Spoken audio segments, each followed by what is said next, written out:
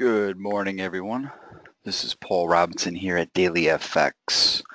I'm going to go through today's session of London FX and CFD trading, take a look at some charts, some potential trade setups. We do have a holiday environment coming up. Good morning, Marino. Hope you're doing well. But first, before we get started, as per usual, give yourself 10 or 15 seconds to read through the risk disclaimer, and we'll get started.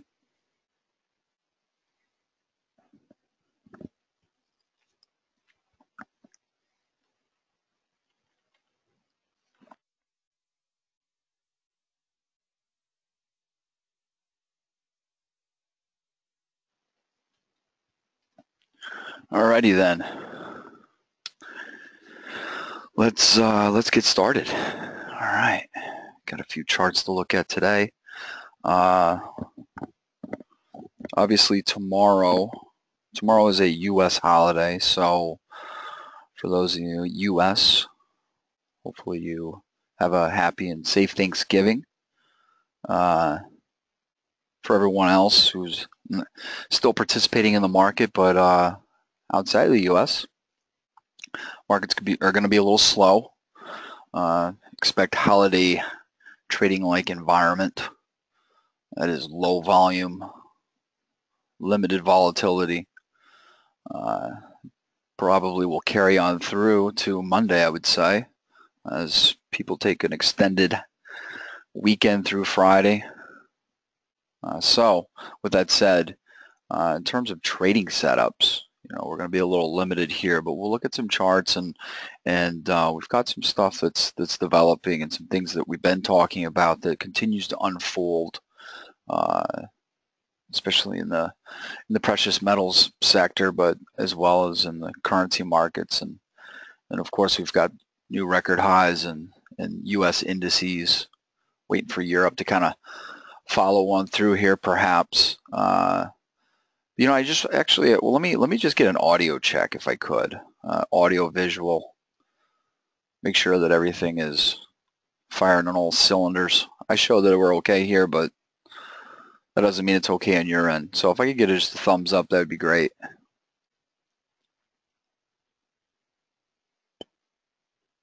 All right, looks like we are A-okay. Thank you, Tracy. Thank you, Marino. All right, so dollar index, right? So dollar index, obviously the trend's been very strong lately. There's basically, it's basically baked in the cake though that we're going to have a rate hike here come in December. So on that front, there's really nothing, nothing to discuss.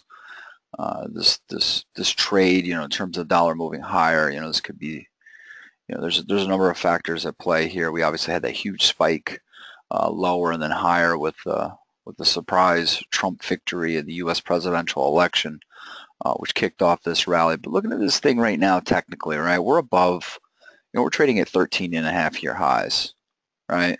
So, we're trading above these prior resistance levels, and so obviously, what does prior resistance become? Become support. So that's the first thing, right? So right now we've got some good support here at the old highs around 150. If we even make it back down there, so right now what we're getting is a little bit of a congestion phase, which is to be expected, following a massive move like this, right? A little congestion period here, and then again, we've got the holiday in the U.S. tomorrow, likely to carry on through the weekend into next week. So we got a couple more days that, the market will be quiet and some congestion, and then perhaps next week as we, start to ramp things back up across the board, we'll maybe see some follow through then on the dollar. But at this time, it remains well bid. It remains a market that's got support. It's not a trend that I have a whole lot of interest in even trying to fight. Good morning, Joseph. It's not a trend that I want to fight. It's something that I want to continue to either be on the sideline because we don't get a good entry on some of the pairs, or at that at the very least, right? So it's not something, at least, maybe you don't get a great dollar long on, after a big move like this. Maybe we just continue to extend, and it's difficult to enter into a position. But with that said, don't want to be fighting it, until there's a good reason, right? Until there's a good reason, until we see some type of price action, either from higher levels, which indicates a reversal, or if we start sinking back down through some support levels with some serious conviction. So with that, we'll move on now to some of the currency pairs. We'll start out with the euro, the typical, right? The anti-dollar. So we've got the euro here sitting at this trend line support going back to March of 2015, and my confidence level on this holding is not real high. Again, it was something that I discussed before as not being something I wanted to be short on. But as we sit here and consolidate, we're not really showing any kind of signs of life here. We go to the 4-hour. We've obviously got this strong downtrend. We've got resistance levels up in the mid 106s. We're kind of forming here a bear flag, a short-term bear flag. So, the fact that it's not, this is one thing I like to look at. All right, so we have some pretty good support here, and we also have coming up some what I call horizontal support, right? This is the December 3rd low again, where the euro got caught off guard. Draghi didn't make his move, but when you come down onto a support level in this case, and you don't see a big response, right? You don't see the market really get excited about buying euros, or any market for that matter, and you see the market just kind of sit there, right? So big down move, got some support, but then the market just sits there. It tells you something, right? It tells you that there's just not a lot of interest. There's not a lot of interest in buying, right? So it tells you a little something, because if you get to a resistance level or you get to a support level, and then you see the market quickly reverse that particular asset class, and in this case the euro, then it shows you that maybe there's some interest down there. But we're not seeing any interest. This thing's just kind of sitting dead in the water. I don't anticipate it getting much back up above the upper 106s, maybe 107, on any kind of retracement, and that to me would be like kind of best case short-term scenario. And even that right now, given the really pathetic price action, is kind of not even looking like that's a possibility, right? So right now I'm more focused on the euro side, short, looking at cable. Right, cable's something that it's in this downtrend. I don't have any really like amazing daily attacks on this. I do have this trend line here, okay, which somewhat constitutes a bear flag here. But looking at it a little shorter term, and we talked about this before, I actually said over here that based on the fact that the cable was holding up, that it was maybe going to be potentially a good long with a dollar retracement, and it never even started to really materialize to the upside, and then in fact dropped, and it came down into the support area, right, going back to basically the middle of October. We took out these lows here, quickly retraced. What we're putting in here is a head and shoulders pattern, right? Left shoulder, head, right shoulder. All right, our neckline is basically this support area down around 123, with 123 basically being the absolute low here before the neckline would break. I do think that this is something, looking at not fighting a dollar trend and getting an actual pattern in one of the pairs, right? I think that we could get down here. Okay, so we get through 123, right? We get through 123, and we're really looking at like 121. That's basically the objective on this one. So this one is getting me excited a little bit, right? We have some parallel support prior to that. Okay, so we can see top side, and we draw this off the bottom side. We'll extend it down a little bit more. So we could see a little support here come in prior to that 121 area, around 122. But given that the trend is down and that this pattern is is bearish, right? You know, I view this lower parallel as being more of a minor support level. Okay, so maybe it gets down to the 122s and gets a little bit of a bounce. But right now, if it breaks through 123, you know, maybe 122 minor support.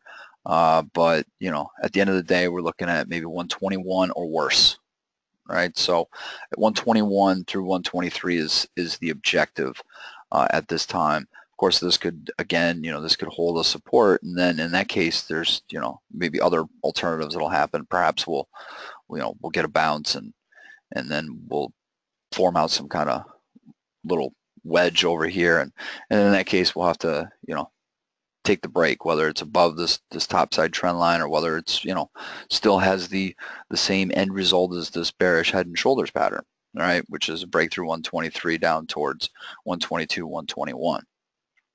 But as it stands right now, looking at that 123 level as being pretty critical given this bearish sequence. Looking at Aussie, let's go look at Aussie. So Aussie right now, it's actually bouncing into a pretty good. So this is one that if you know, those of you who've been following me, you'll recall. You know, I've been short on this thing. Covered a little bit into some support down here. I still have a short position on. We are bouncing back up into resistance, right? So this was one support. So it now becomes resistance, right? So looking at this thing. You know, it's had a nice bounce. Okay, it's been one of the strongest ones to recover on this little dollar consolidation. But it is at resistance. You know, we get to the 4-hour.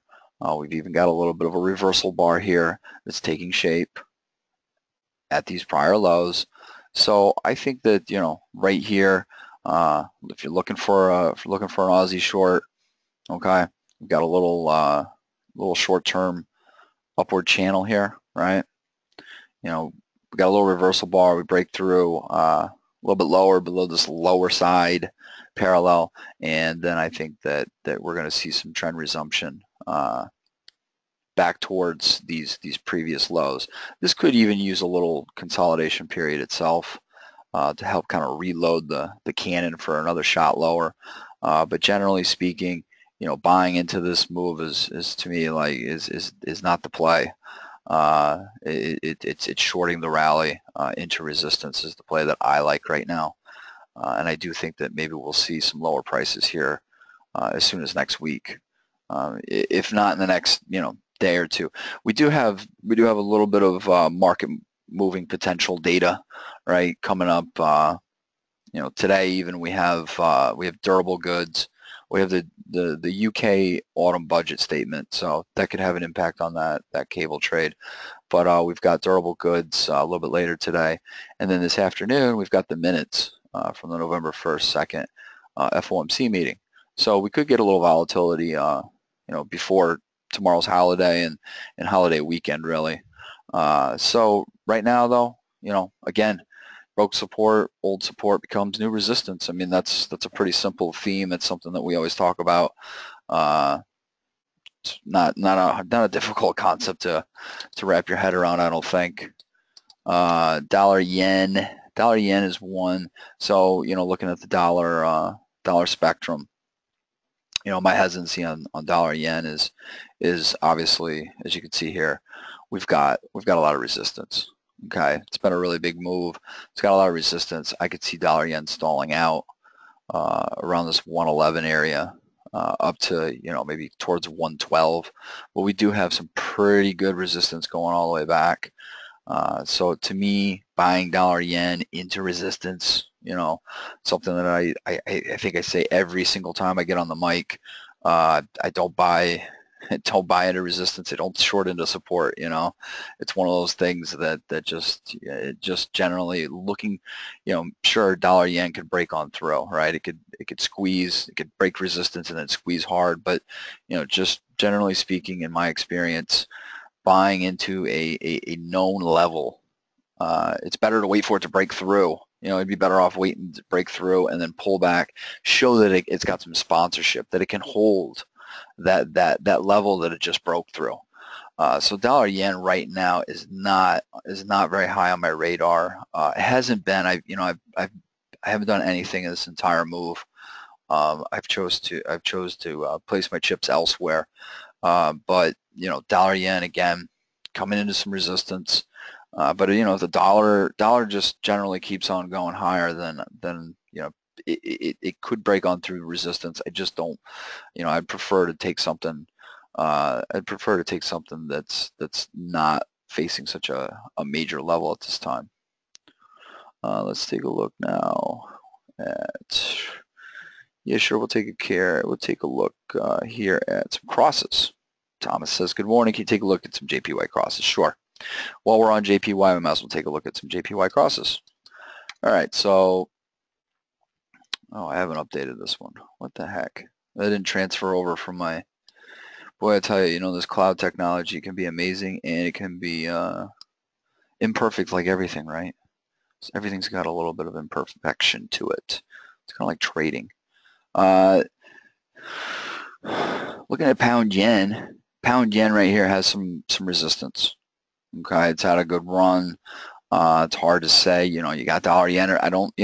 Before I say this, and some of you who've been following me again, I don't like to break cross rates into.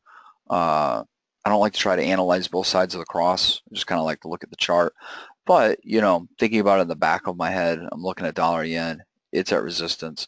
I'm looking at that pound dollar chart we just looked at, and yeah, it's kind of one of those things where it's at resistance, and so I'm not really sure which side's going to win out here, but it certainly is at some resistance right here, and would need to get above this, really into like 139 before it would have a shot at getting a little bit higher. Even with that said, then we'd be looking at, around this 140, 141 up to 143. So we do have some resistance ahead, but right now it definitely is it's having a face-off with that resistance. These charts did not transfer over. I apologize for that.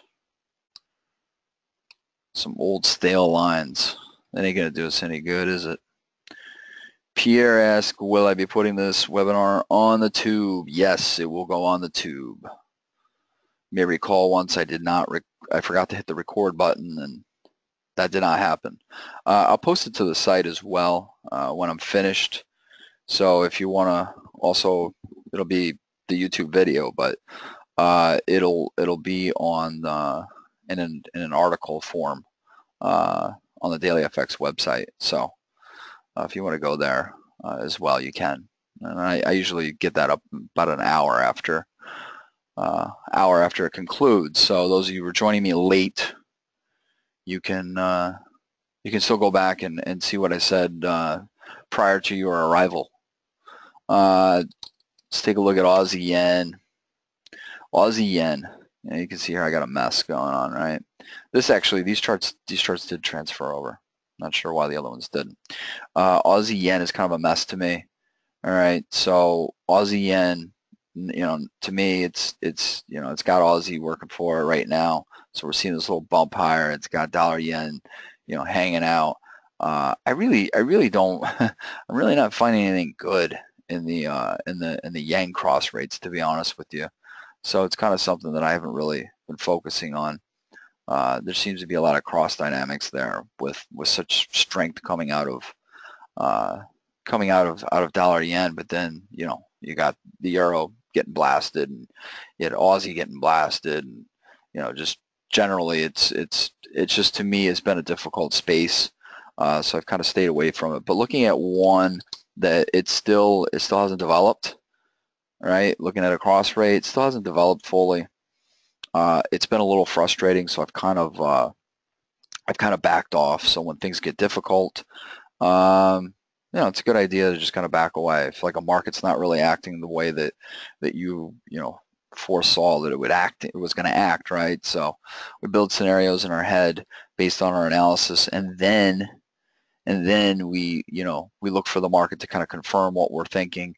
Euro Aussie has been a really tough one because we had this breakdown below this 144 area, nice big strong down bar, got me involved and then it quickly, it dropped and then quickly reversed. But what we could be getting here is a descending wedge. Now this would be a pretty sweet pattern to form, given that, basically you'd have a microcosm of this descending wedge. So you'd have this breakdown right below this trend line that goes back to April of last year, this 144 area, and it right now it's held below resistance over here, which was once support. It's held below that trend line. It's now, after dropping, it's now not even bouncing as high as it did before. So it's starting to abide by this 144 area. So but I would need to see a little bit more, right? So right now it's kind of a partial pattern. I'd like to see another drop down here, maybe 141.75, 142, then get one more bounce and then roll over.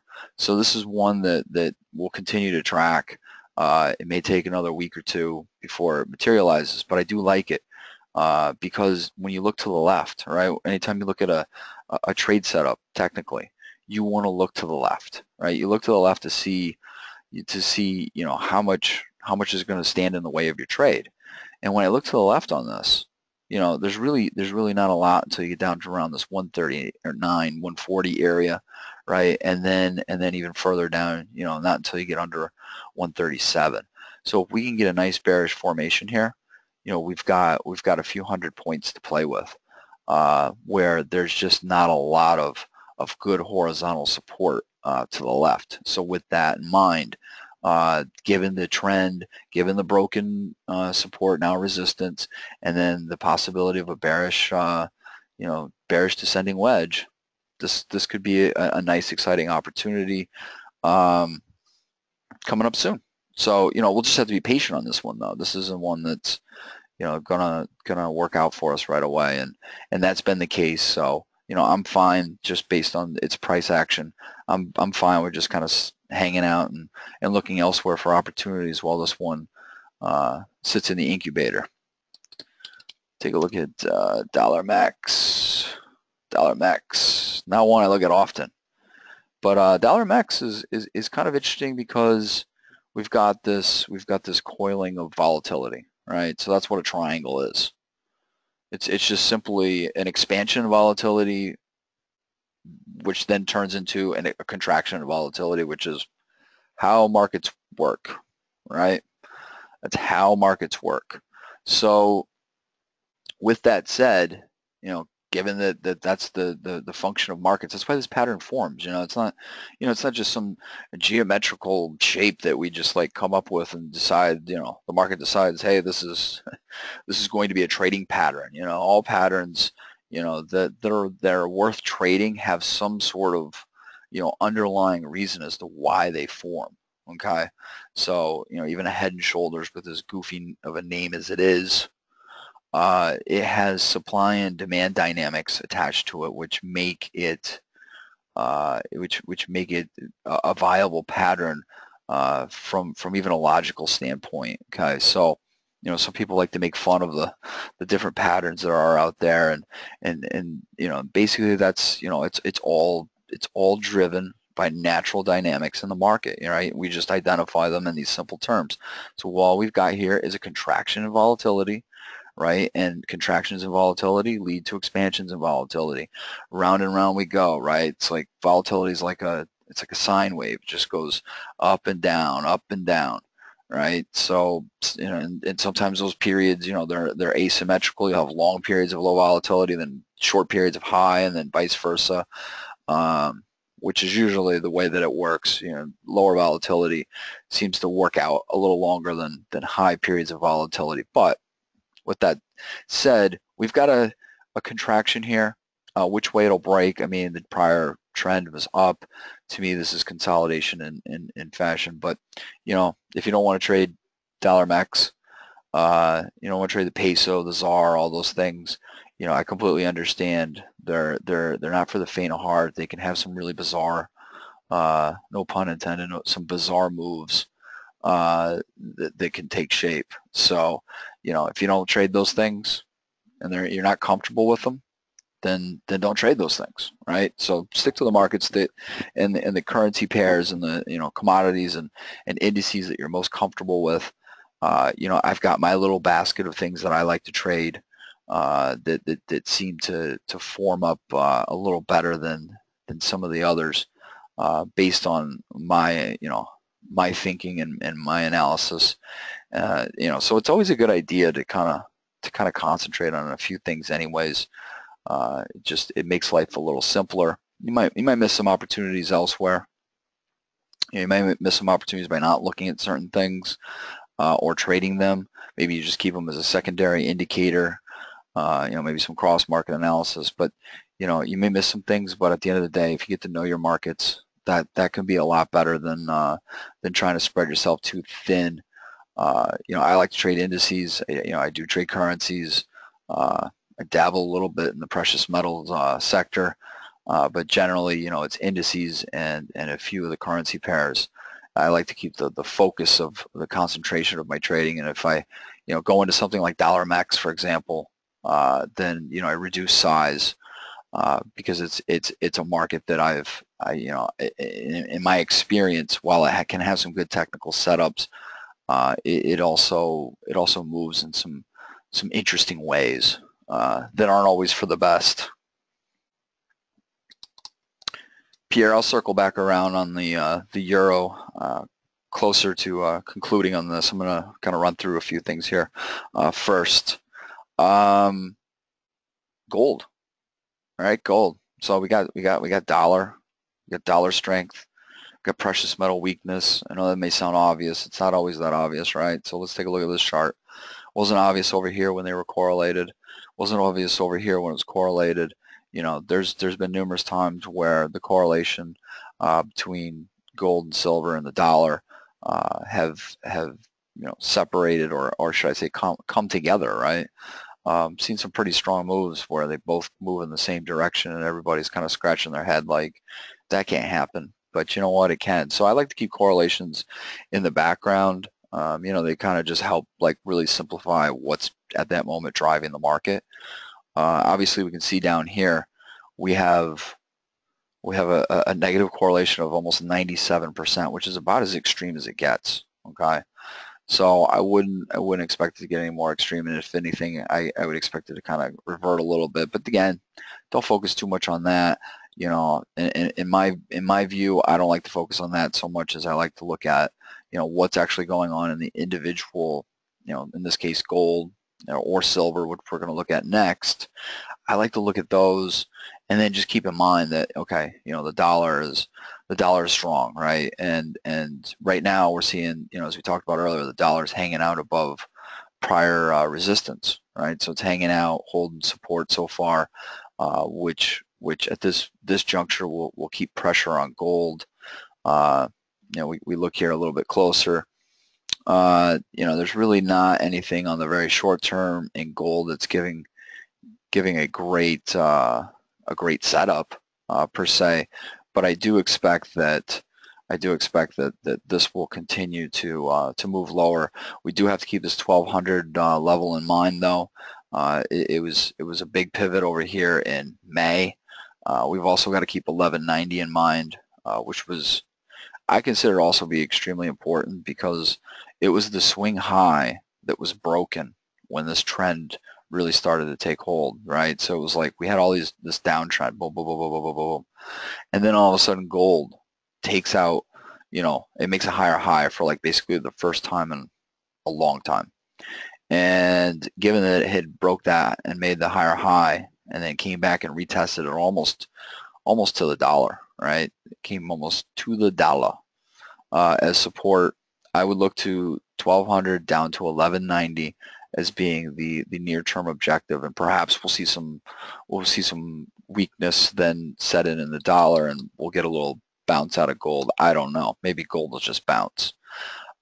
Silver, again, is actually more of, I have more interest in silver right now. Again, getting back to what I was saying before about looking to the left.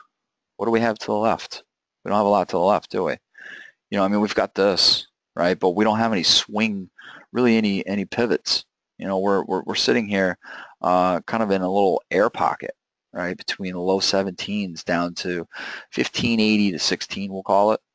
And yesterday, Yesterday we had a nice reversal day, right? So gold or silver, I'm sorry, silver tried to rally, and it found resistance right over here, right? So we can see here there was some play for 2 or 3 days. It was just right around the close of this day. Found some resistance yesterday, reversed hard. Okay, this to me, looking at this from the standpoint of fresh shorts, right? If you haven't already been short, you've got basically this high here, which is around 1689, right? If it doesn't get above there, this pin bar should lead to a continuation trade here. So I'm looking for this in the next few days to continue to move down towards the target that we've been talking about here for a little while. So silver to me is looking pretty good. Don't really have anything on the shorter term charts to operate off of, other than you got that pin bar on the daily. We're below resistance. We're in this air pocket. So I like silver. I like silver short. Take a look at U.S. oil. U.S. oil actually, I don't trade a ton of oil. U.S. oil actually, I'm going to go ahead and pat myself on the back on this one. I drew this out like, I don't know, a couple sessions ago, right? I don't know, whatever. I drew it back over here. Whatever that day was, the last time we had a webinar there, that I drew this in. I drew this in as being a possible scenario. This little gap here is actually not really real. It was a rollover to the next expiration. But we had an inverse head and shoulder situation develop. It developed. It worked out pretty well, which on the daily, took us back up to a retest of this February trend line. Okay, actually got a little bit above, touched off at some resistance around 49, and then we had this kind of nasty, almost a doji-like day. To me, this serious rejection at resistance and attempt to take over this trend line likely means that we're going to see some weakness set in, and it's always possible. Okay. It's always possible that we have this turn into, okay, so we had an inverse head and shoulders. It's possible that we have a more macro head and shoulders setting in, okay? And the right shoulder would be coming at a very interesting spot. It would be this inflection point between this trend line being retested, this left shoulder, right? So, and then a strong rejection. So this could be the beginning of a right shoulder of a head and shoulders pattern. So right now I like oil to turn back a little bit lower here. To me, oil is, it's had this nice run. It's at resistance, kind of a key reversal day. So I look for, as long as it stays below 49.17 on a closing day basis, I look for oil to now turn back lower. We're going to move on to indices. Okay, let's spread this out a little bit. All right, so the DAX, what a mess, right? So the DAX just kind of chopping sideways. Not a whole lot to sink your teeth into. It looks like it's consolidating, right? I wrote this. This is actually from an article this morning. Consolidation below resistance could soon lead to a breakout over resistance. I need to see the strong daily bar close up here. As long as it holds really within this range, then the DAX is kind of just, in a holding pattern.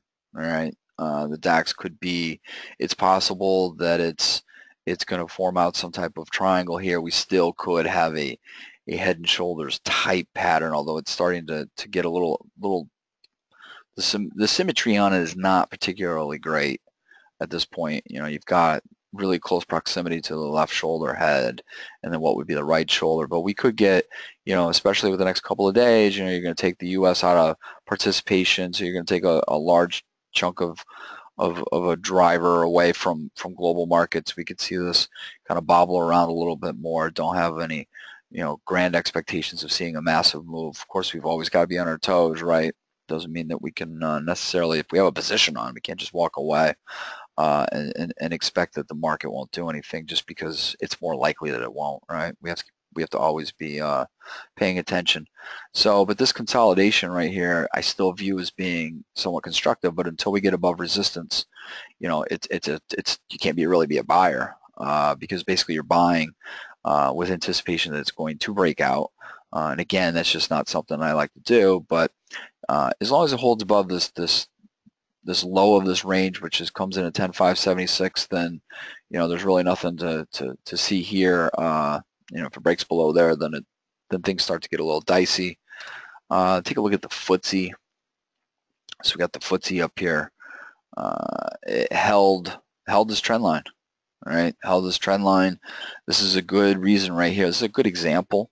So what happened is we had this big rally in the US. You got the Nikkei, which has been flying. You've got the DAX, which had the big pop and then holding out. The CAC doing the same thing, and then there was the old FTSE. The old FTSE was doing nothing, right? And that nothing activity on this trend line hinted towards that there wasn't a lot of buying interest, but it was support nevertheless. And so if you were selling into the support level with anticipation it was going to break, you're now paying for it, right? So this is a good lesson right here.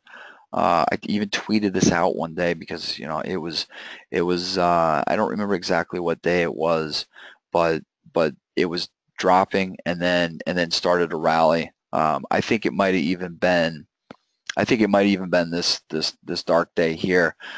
We were down here at the lows, got to the highs, and then I believe it sunk back towards the lows by the end of the day. But the point is that if you'd shorted down here with anticipation that it's going to break, at some point during that day you were paying for it, and then the next day you were certainly paying for it.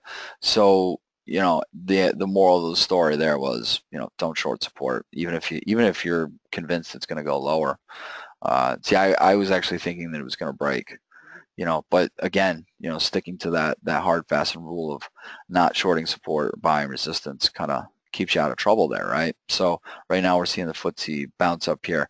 My interest in selling this would be peaked should we get up here, right? We have really good resistance in the 69.55.12 area, along with this trend line coming off the record highs. Okay, so that would be an area that should it reverse from, I would be interested in as a seller. Now we will get to the U.S. So here we go. We got the S&Ps, boom, rallying. All right, we've got some support here on pullbacks. We do have some hidden resistance, right? So we've got this topside trend line which crosses over these peaks. It's almost there. Okay, it could be there today. It's not the strongest type of resistance, but it certainly could be something that the market can react off of. We are trading around, depending on how you draw it, we're trading around this trend line that was broken, that goes back to the February lows. So there's a little bit up here, and you got the Russell, which has been up like 1,000 days in a row. I mean, this thing is just incredible. This is, I did a quick scan, and this is like right up there with like the most up days in a row. It's like 12 or 13. It's just ridiculous. I mean, this kind of persistent move just doesn't happen very often. So I look for the small cap index to take a little breather here shortly. And then we've got the Dow. If the Dow pulls back, we've got a little support at this backside of this Feb 11th trend line. Got a little support down here in the 18.8s. Again, though, just generally speaking, it's very tough. It's very tough to fight these things, right? It's very tough to fight these things. So even though we got this resistance in the S&P, I'm not real excited about being a short. I think it's not the best spot to be a long. And history has shown us that it's not, it's not a good idea to especially if you're looking out, for an intermediate term or even a long-term play, it's not a good idea to buy breakouts. Since we made a new record high in 2013 from the 2007 high, going till now, the market has a really poor track record of sustaining gains once it breaks out. So it'll break out maybe within a few days, up to a couple of months later though, it'll be back below. So it's a tendency that's been in place on numerous occasions. Nearly every time we've had a material pullback and then it shoots to new highs, at some point the market sank back below those old highs. And so, you know, in terms of chasing this from a little bit of a longer term standpoint, it to me, you know, it just isn't going to necessarily, you know, the risk reward isn't that great. Pullbacks are the best situation, you know, to take advantage of these things. We got the NDX. NDX, you know, we're pretty much taking this head and shoulders possibility off the table. This was going to be the right shoulder. Okay. You know, you can see here I still have in this chart that this is supported until it's not, right? So this pattern never broke. So here's a good example of, you know, taking a pattern trade before it actually triggers. Because if you were shorting, right, or even down here, even worse, if you were shorting because you thought, oh, this is a head and shoulders, it's going to break, right? Well, then now you're paying for it. So that's no good. So right now we're going to take this off the board. It was just a possibility. It was something I was watching because we were seeing so much of a lagging nature in the NASDAQ that I thought maybe it might become important. If it does in fact start to materialize, it'd be important to the broader market. But as it stands, you know, really the NASDAQ 100 is the only index that hasn't made a record high yet. The composite has, the Russell has, the Dow has, the S&P has. And it would seem logical to conclude that the NDX will probably get up and make that record high. All right, so we will. I will take a couple questions now. Take a look at a couple things. Pierre, if you're still with me, I'll run back through the euro real quick.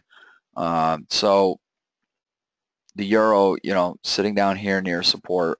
Okay, this trend line that goes back to this March 2015 low, back when everybody was absolutely certain we were going to parity. I can still remember that quite well. It seemed like all but a foregone conclusion to get there was going to drop another 450 points to parity. But anyways, we're sitting at support. But it's not really responding, and we're seeing the dollar index in general, which is, you know, basically the exact opposite.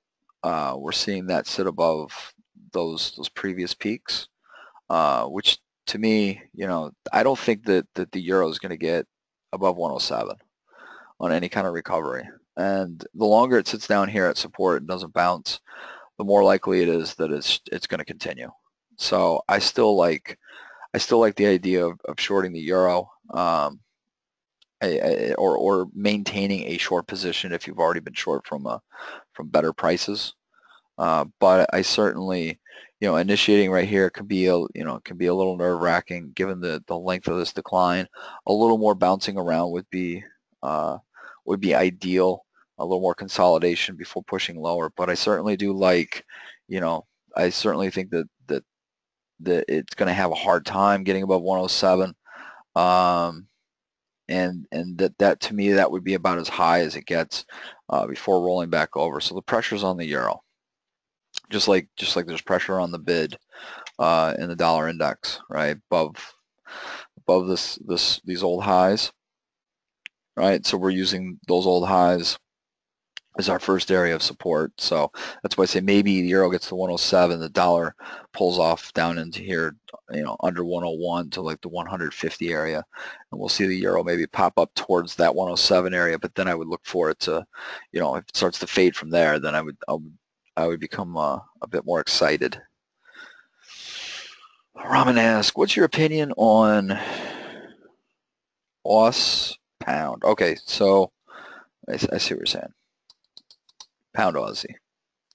So Pound Aussie. Pound Aussie has been one that I haven't really had a good feel on this.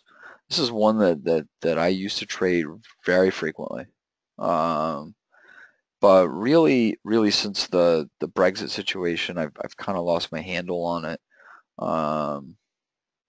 I don't really have a good look on this. I mean, it broke above this previous support level, but now it's it's coming back underneath. So, that's one thing that's a little concerning, is that it is starting to fail a little bit, right? So it is starting to fail a little bit. We were looking at, I actually prefer to just operate in cable straight up right now, and looking at cable. We've got that head and shoulders we were talking about earlier.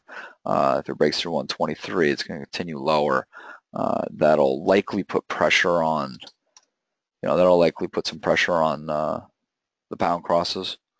So, it's something that I'm kind of staying away from right now.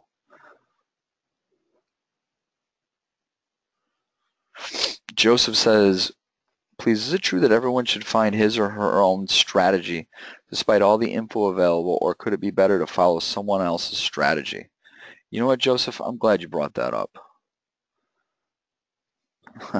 I really am, because here I am. I'm talking to you, and I'm giving you some ideas and whatnot, and I can tell you, I don't know what your experience level is. Right, I've been in this business for over 16 years, and I certainly, sure thing, Raman.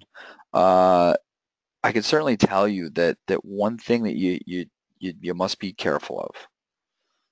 Okay, and this is not really like necessarily just so much my opinion. It's kind of something that a lot of experienced traders will agree with, is that you've got to be careful about the number of people that you follow, the number of information points that you use.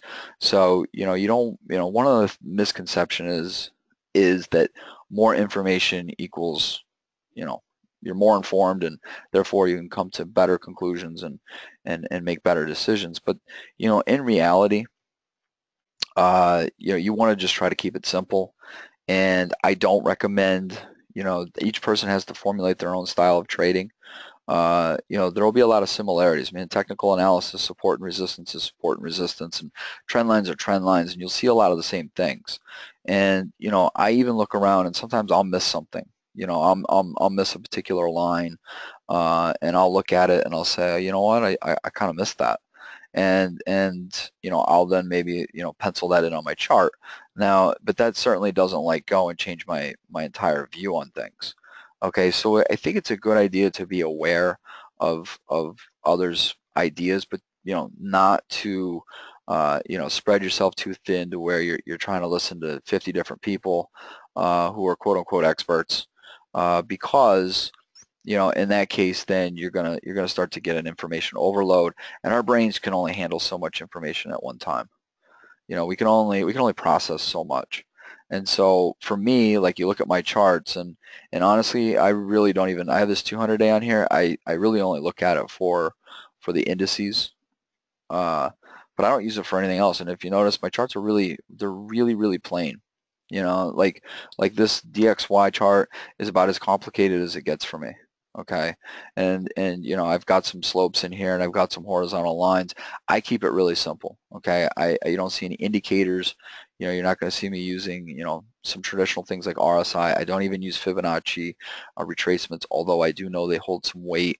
I used to use Fibonacci. I use some Elliott wave in very loose terms if it's an obvious sequence, but generally speaking, I keep it very simple. And I think that, whatever you do, the best thing to do is to keep it simple. I think you have to own your strategy. All right, so whatever your strategy is, okay, you have to be able to own it. And what I mean by that is you've got to be able to internalize it and be able to have conviction in it, because if you try to go and follow other people's stuff, just because you believe in them, then you're not going to end up executing the trade properly, because what's going to happen is that you won't have the same confidence level at the end of the day that the person who's got the information has. So, and I've come across that on the prop desk that I've been on. There'll be someone that'll have a great idea, and they'll be doing really well trading, and someone's struggling, and they'll be like, hey, you know what, why don't you just follow along with what I'm doing, and the person struggling will maybe pick up a thing or two here or there, but they're not owning the trade ideas. They're not owning the same analysis. And so it doesn't really, at the end of the day, help them so much. But maybe helps provide a little bit of a guide, I suppose. But, generally speaking, you got to own your own strategy. and you got to do your own homework, but it's always good to educate yourself. You always want to be educating yourself and seeing, a little bit of what other people are doing. I would keep the universe of the types of and numbers of people fairly limited. That's what I do. I don't follow 500 people on Twitter, and I don't, and they're, in terms of my circle of analysts and whatnot that I talk to, it's fairly limited for that reason, that I don't want to be bombarded by information. So hopefully that kind of helped you. Russ says, what do you think about Joseph? Yeah, you too, man. You too. Russ says, what do you think about the chances of the Fed not raising rates in December? What if they didn't? And being really non-committed this morning with November FOMC minutes, many moves seem like irrational exuberance to me. Well, Russ, I mean, I actually, to be honest with you, I kind of hope they don't raise, because that would just like really unsettle the market, I think, since it's basically pricing in that we're going to get a hike, right? So if we're pricing in to get a hike, that's what the market's not expecting. And when the market doesn't get what it expects, you get massive volatility. So I kind of hope it doesn't happen, but I'm going to tell you right now, that is an unlikely scenario. I mean, we're not very far out. What, December 14th, 15th, I think, 15th being the day, I think. Maybe it's the 13th, 14th. Maybe it's another week after that. I have to look exactly. How uninformed of me. But here, I'm looking at this is the Fed Watch tool. Looks at the Fed funds. I've posted it to you guys before, but I'll post to those who maybe haven't seen this before. Putting this in the chat box now. As you can see here for December, right? I had this up on the other screen. 93.5% probability is what the Fed fund futures are pricing in. Okay, so it's very unlikely, and it's very unlikely that the Fed doesn't. Right, it's very unlikely that they don't, barring like some major shifts in the next few weeks, which seems to not, like, it's not going to be the case. I don't really think that the November FOMC minutes are going to have any like major reflection of any kind of differing sentiment than what we've already seen and heard out of the Fed and the economic data that we've gotten. So I think that they're going to get another one in. I don't know how many more after that, but they're going to get another one in. And so right now, really making heads or tails of whether they're going to or not, it to me seems kind of like a futile exercise until we actually get up to that point. So I'm not really that concerned about it. And as a technical trader, I really don't care. And as a trader, I mean, I hope they don't. It'd be great. I mean, the market would just like the dollar would dollar volatility would be sick. So bring it on. So any other questions? Something maybe I didn't look at. If you got a trading specific question, like Joseph had a good one, about looking at other, how much is too much information and whatnot. I love talking about that stuff, trading psychology and execution, because at the end of the day, you can have all your pretty markings up on the chart, but that doesn't mean it's going to translate into money, does it?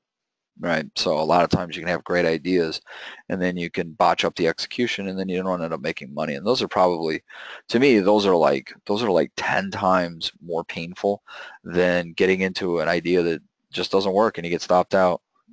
Watching a good idea that you didn't properly execute work out is probably the most painful experience as a trader that you can take on, at least in my opinion. And I think many seasoned traders would agree that that's a really brutal one. Missed opportunities that you were aware of, not the missed opportunities where you're like, I should have, the 20/20 hindsight trades. No, those actually I don't really pine myself over too much. But I will say that the trades that are misexecuted and then end up resulting in a big move, where there was clearly a violation of trading rules in play. Those are really, really painful. All right, so I'm going to conclude today's webinar.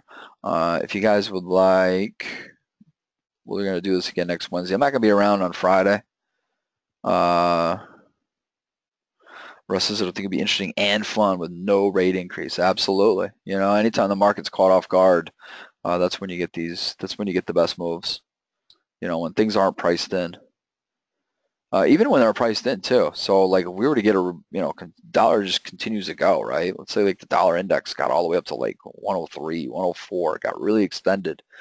There's a link right now. I just posted a link. This is for if you want to sign up early. Next Wednesday's webinar won't be around on Friday. We'll be around the following Friday though, so we'll be doing this on Wednesday and Friday at 10 GMT time. But yeah, you know, if we were to get the dollar, you know, all the way up here, 103, you know, just keep the bid and just keep on trucking, and then we get, you know, you get the rate increase. It'd be like kind of the buy the you know, rumor, sell the news event. I would take that too. Marco. Marco, that's a great question. He says, if you could go back 16 years, would you choose to be a trader again? Absolutely. Absolutely. I will never waver in that answer. But the reason why I laugh is because I know people who did it for a while, and then after a few years, they ended up moving on to a whole nother business, and you know, I mean, completely different. Some went into, you know, into the health insurance business, some which has obviously been pretty fruitful for them, and you know, they just they were glad that they're glad that they're not there. They're glad they're doing what they're doing, and in a lot of cases, I don't say that trading's for everybody. I think that most people can, with enough time and effort, can get to a point where they can become profitable, or they can, you know, even if it's marginal. I don't think that everybody will. I think that you know, that such a psychological, you know, that's what I was missing in the beginning, was the focus on the psychological aspects of trading. You know, it's one thing to do analysis and to throw up charts and to have really good analysis. It's a whole nother thing to execute those properly and fight your inner instincts, and you know, your fight or flight instincts oftentimes, too often, come into play, and you have to kind of be able to manage those, and to be able to properly do the things that you need to do to execute a good trade. It's actually, you know, it's funny because trading is very, it's kind of like, it kind of goes against human nature. It's like you're just constantly fighting an uphill battle of you know, wanting to do things and not do things that are presented to you in the market, and managing positions and managing risk. We seem to not really be like readily equipped with the abilities to do so without working on it. So, you know, you really, you know, a lot of the stuff that, and I'm thinking about doing this in the future, maybe you guys would be interested in this, is to start to focus in a separate webinar, outside of just the analysis, is to focus on discussing, you know, proper trade execution, how to handle certain situations, and not just provide cliches, you know, as to how to handle your trades, but rather to provide, you know, actual process-oriented things that you can do to help improve your trading. Because, you know, at the end of the day, we're all our own coach. You know, for the most part, we're all our own. You know, it's just like being, you know, it's like athletics. You know, there's a psychological component to that. That's very similar to trading. So we kind of have to be our own coach. And I think that, you know, there's a lot of cliches out there. You know, it's people, you know, you'll hear pundits say, you know, let your winners run and cut your losers. Well, you know, there's processes that you can do to help do that, besides just, you know, say, oh, well, I'm just going to decide to, you know, I'm only going to trade opportunities that are offering me, you know, 3 pounds for every pound I lose, right? So, you know, there are ways to manage that, which go beyond, you know, just some silly, simple affirmations and whatnot.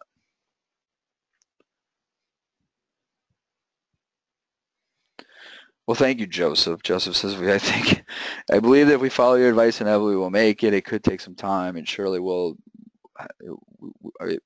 by the time we will get there. Yeah, well, thank you for saying that. I mean, I certainly, I make no guarantees, and as all I do is I try to be here to help you guys. I've got a lot of experience in doing this, so I'm able to share experiences, and I've been around, literally hundreds of traders on the trading desk before, and so I've seen a lot. I've been through a lot. And so hopefully I can share those views, share my own experiences, and then at the end of the day, you can, even if you take a little bit from that, hopefully it'll help you improve your ability to make money. But if I'm gonna end this webinar on saying one thing, is whatever you do, just make sure during the learning process that you keep yourself in the game. Okay, so that what I mean by that is whatever you do, don't do anything that's going to be both financially and psychologically damaging to your trading. So when you're learning, you're going through a learning process. It's easy to get caught up in the price action. It's easy to think that maybe one idea is 10 times better than another, so therefore you're going to put on all this risk. Then you find out that it doesn't work, and before you know it, you've got huge losses, and you've got not only huge capital losses, but emotional and mental capital has also been clipped away, and the two together, then you're going to find yourself digging out of a really big hole. So if there's one thing I can just say right now to conclude this, is that to make sure whatever you do, your job is to keep yourself in the game if you're just learning this stuff. And that goes even for experienced traders, to always keep yourself in the game, because there's always another trade to move on to. The trade in front of you is never the last trade, and it's never the last opportunity. All right, guys, I'm going to sign off now. I appreciate your attendance and your comments and questions. It's been fun, and we'll do this again next Wednesday, all right? Everyone, take care.